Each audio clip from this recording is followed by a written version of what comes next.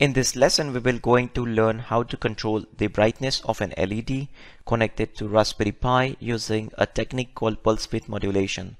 Now, pulse width modulation is a great technique in which we can change the duty cycle of a clock, and in results we can control the brightness of an LED. So let's create a file, sudo nano brightness.py, and we have to import the GPIO module and use it as a GPIO. Then we also need to import the time module. Then we have to set mode for GPIO.BCM for the Broadcom chip. Then GPIO.setup, so set up the pin number 21 and make it GPIO21 as an output mode because LED is output device. Then let's create a variable instance called LED and then say GPIO.PWM as like the previous example. It takes a two parameters. First is a pin number, that is a GPIO21 pin, and the second one is a frequency in hertz, that is a 500 hertz for us.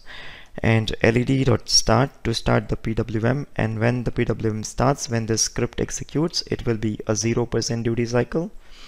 And then in a while loop, never ending while loop, we have to write a two for loops. So one for loop will increase the brightness slowly and the second for loop will decrease the brightness slowly, right? So let's write a first for loop. So for DC stands for duty cycle.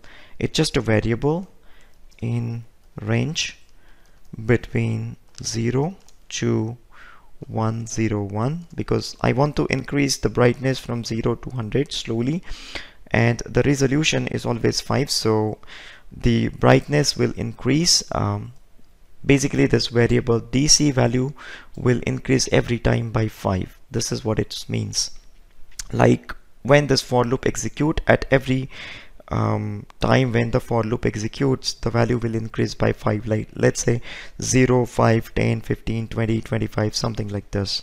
And then inside the for loop we would have to say LED dot change duty cycle, and then we have to pass the variable DC here, and then we have to give a decent delay between every time the for loop executes, so time dot slip, and I would like to give 0.1 second. Okay, so this is the for loop which will increase the brightness slowly every time the for loop executes. And here is another for loop, okay, which will decrease the brightness. So DC in range, and this time it will start with 100 and decrease till it reaches to -1.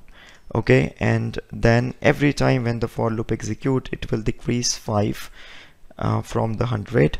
So when this second for loop executes, it will decrease the value from, let's say, 100, then 95, then 90, then 85, 80, 75, 70, likewise every time this for loop executes.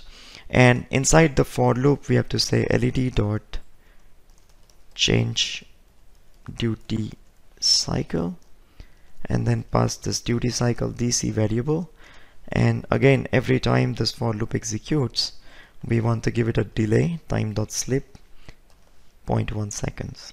So if I save the program, let me make it more readable, hit enter here, and now I think the program is more readable. Hold Control, press O to save the program, hit enter, Control X to come out of the file, LS to make sure whether we have the file. So we have the brightness.py file.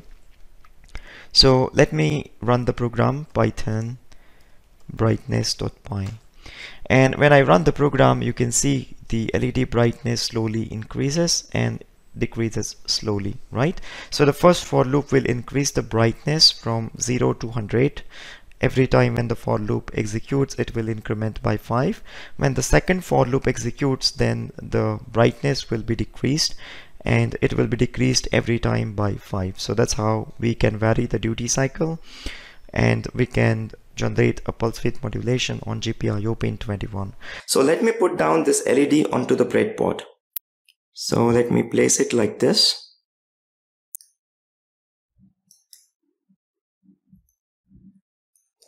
Okay, so this is how I will going to place the LED on the breadboard. Now look at this. This is a longer leg of the LED and this one is the shorter leg of the LED. That's why I just bent a little bit this longer leg, so it will fit properly on the breadboard. Of course, when it comes to set up the LED socket, then we have to add the current limiting resistor. So we should take one 330 ohm resistor. Okay, so this is a 330 ohm resistor and I will going to connect this 330 ohm resistor as a current limiting resistor across the longer leg of the LED. So this is how I will going to place the resistor on the breadboard. Now when it comes to add the circuit to the Raspberry Pi, then we will going to need two jumper wires. Okay, male to female jumper wire. So let me take one black jumper wire and I will use the male part of the jumper wire. Okay, look at this. Okay, the same circuit here. The shorter leg of the LED, because these are vertically short, right? So I will going to place this male header here on the breadboard and the female part of the jumper wire will going to connect to the ground pin on Raspberry Pi. And here is the ground pin, that is a physical pin 39. So let me connect. Okay, so this is just next to the Ethernet hub. One more jumper wire, the white one, and the male part of the jumper wire I would going to connect to the tie point here. I would rather use this one.